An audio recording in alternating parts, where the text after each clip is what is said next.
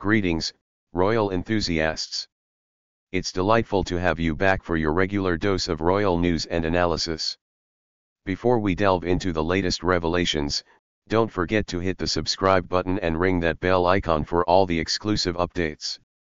Now, in the aftermath of Hardman's new book, Charles III, New King, New Court, The Inside Story, the author minced no words during an interview with GB News Breakfast, especially when addressing the dynamics involving Harry and Meghan. The scathing critique painted a vivid picture of a couple easily offended and harboring a deep sense of resentment, perceiving themselves as perpetual victims within the grand royal narrative. Hardman highlighted the couple's reaction to various situations, pointing out that the Sussexes often feel slighted and believe they are the targets of a calculated campaign. The crux of the issue lies in their apparent inability to accept responsibility, with a tendency to cast themselves as victims regardless of the circumstances.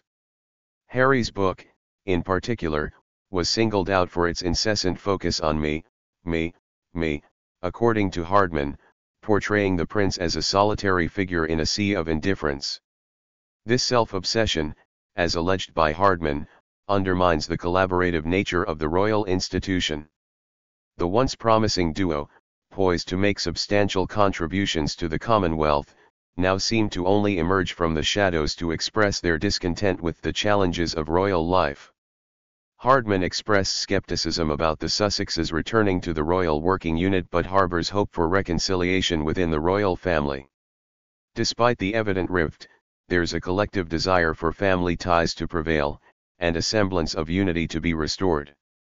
One of the most shocking claims from Hardman's book involves the Queen's reaction to Harry and Meghan using her private nickname for their daughter, Lilibet.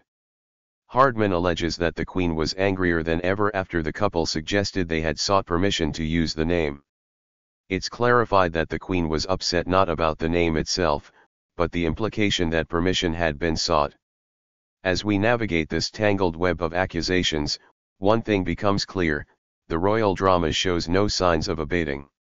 The Sussexes, intentionally or inadvertently, continue to be the focal point of controversy, leaving the public and the royal family in a state of perpetual uncertainty. In conclusion, amidst the emotional highs and accusations, it's crucial to demand transparency and accountability from those living their lives in the public eye. The saga of Harry and Meghan continues, and we'll be here to dissect every twist and turn. Share your thoughts in the comments section, and stay tuned for more updates on the intriguing world of royalty.